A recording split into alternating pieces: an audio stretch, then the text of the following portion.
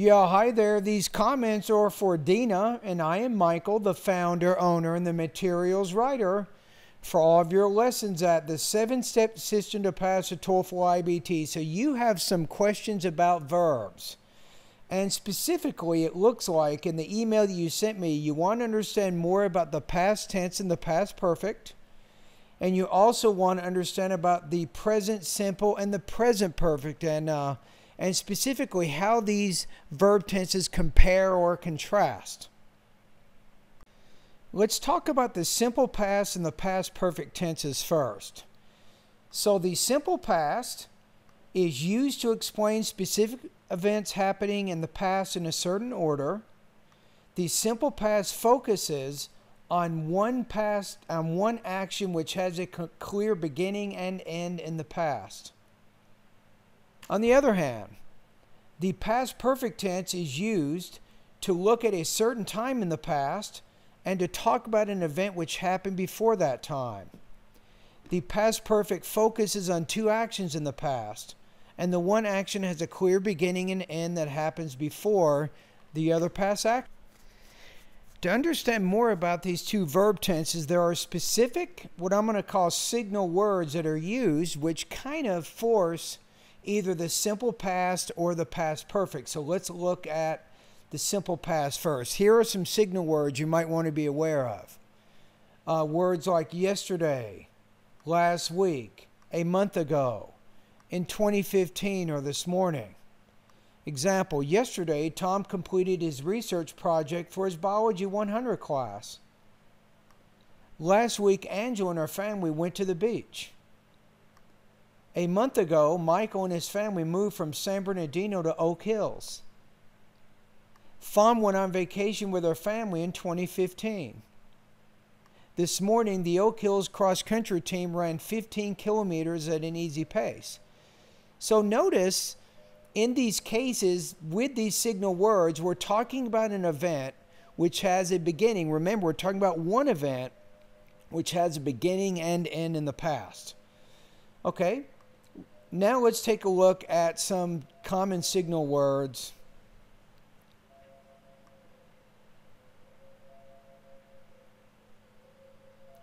For the past perfect tense.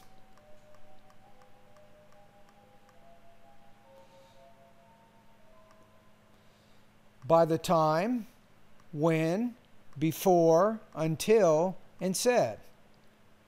Example, Tom had completed his project by the time his vacation started. Notice we're now talking about two actions in the past. Of course, the completing the project is the first past action, and the vacation starting is the second past action. When the students arrived at class, the professor had already administered the exam. In this case, again, we have two past actions. The first action is the professor administered the exam, and the second action is the students arrived at class. The next one, before we left San Bernardino, we had lived there for 11 years.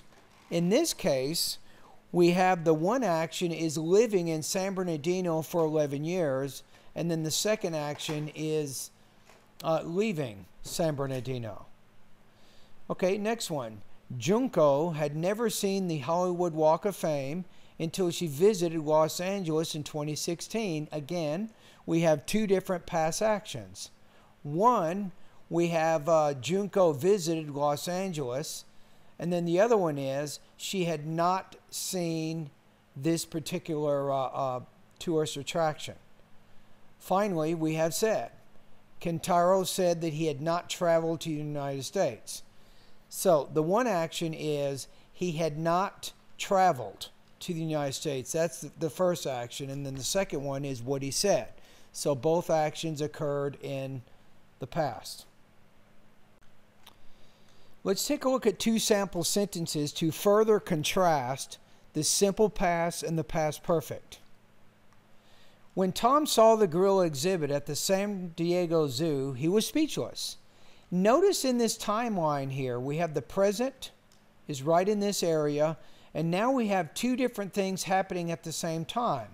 Tom is speechless when he sees the gorilla exhibit. So both of these actions happened in the past before the present time frame. So he saw the exhibit and he was speechless when he saw the exhibit. Now let's go over here. When Tom saw the gorilla exhibit, he had already seen the lions. Now in this case, you can see the present kind of time frame here. We have two different actions in the past. First of all, Tom saw the lion exhibit here. And second of all, he saw the gorilla exhibit. And that's why we have this sentence like this. When he saw the gorilla exhibit, he had already seen the lions. So the main difference here is the past perfect tense is talking about two different actions in the past. The one occurs before the other past action. Let's take a look at the simple present and the present perfect tenses. Simple present, typically used to express habits, general truths or beliefs, habitual actions, emotions, and wishes. Present perfect, often used to talk about an action in the past which is important in the present, to focus on recently completed actions, to refer to, maybe I will say this,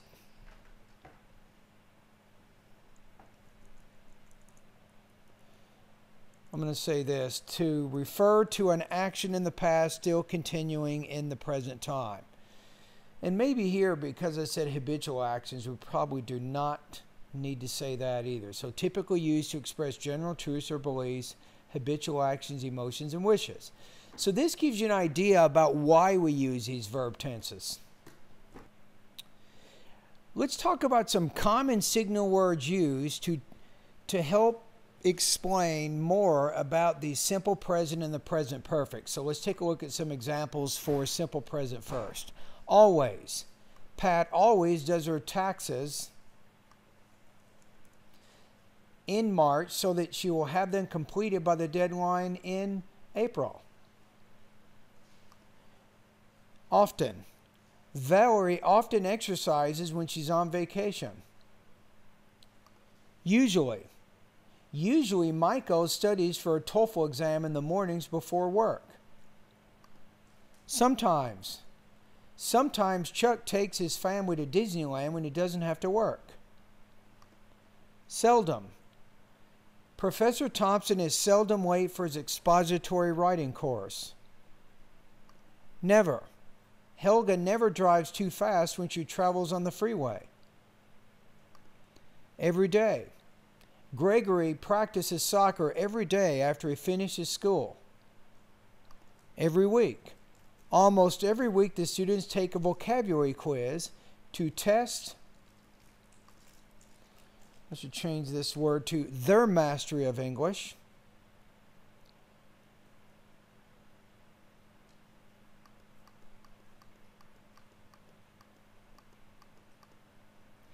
Every year. Every year, Mary and her friends vacation to Las Vegas for 2 weeks. On Mondays, English language program.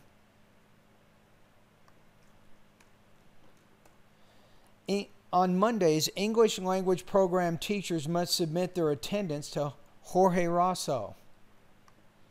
After school, Paul goes directly to work after school. Okay, now we've kind of looked at some common signal words for the simple present. Let's take a look at some signal words for the present perfect. Just. Sally has just completed her research paper. Yet. Ferris has not completed his master's in business administration yet.